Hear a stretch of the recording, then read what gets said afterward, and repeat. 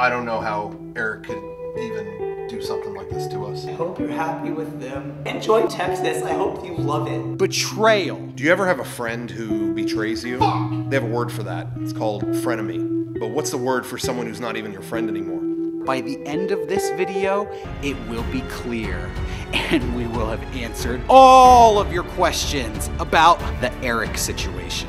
Let's clear the air.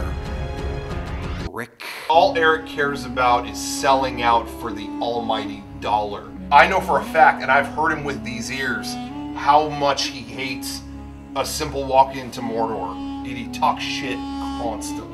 Yeah, but you're gonna be doing lazy walk into the Mordor too. You're telling me the Mega64 guys are gonna make a classic character out of you that is iconic, that is recognizable worldwide? Why are they being so generous? Look at this, he's right here on a collectible lunchbox. Hey Eric, I heard you're a fan of wrestling. I don't know how you can do this to us. Well, how about we have a match? What do they got that we don't got? Strangerhood? Benedict Judas? What do they got that we don't got? What was that show that ripped us off?